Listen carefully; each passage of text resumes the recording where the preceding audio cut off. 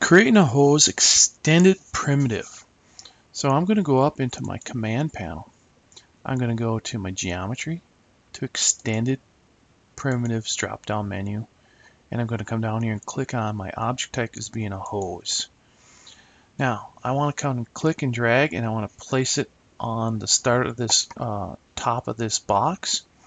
And what I'm going to do is I'm going to come up here onto my snaps. I'm going to right click and say, oh, let's make sure that it's set to the center of the face. All right, and I'll say okay.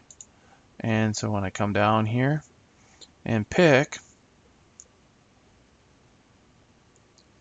I'll pick and I'll drag it out. I'll make the hose right here. I'm going to drag it up, and I'll pick the height of the hose now, and I'll pick. And okay, first thing I want to take a look at, here's the hose name over here, and here's its color. We can change those. And right now it's a free hose. That means it's not attached to anything in particular. So when it's a free hose, I can change the height. So I'll change the height to 50, and you can see then that now it changes that height. And when I pick on it to be bound to an object that pivots, then I can pick on an object on the top of it to bind it to the top of this, or I can bind it to the top of the bottom.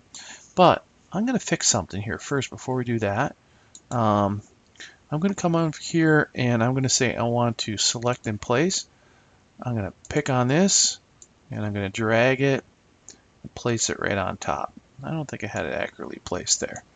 Now I can pick on my object and I come over here to modify my object, and you can see here, yes, we had we have an object on bottom. So here in the binding objects, now that it's bound to a certain object, I can pick the bottom object.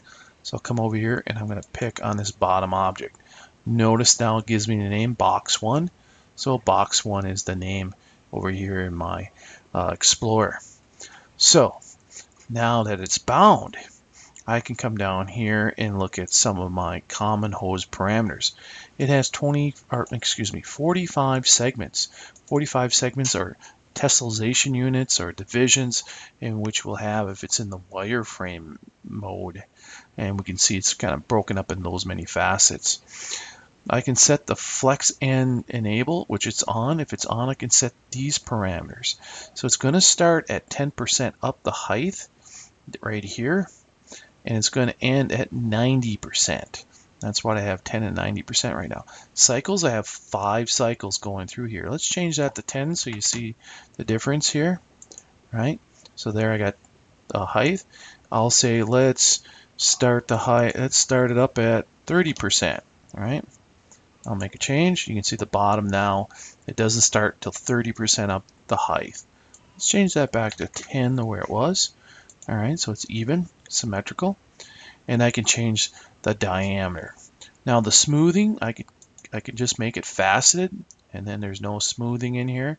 I could have the smoothing set by the sides or by the segments, but most of the time we're going to leave that on. The hose shape, by default it's round, and I have the diameter of the hose here, which I can set in the number of sides.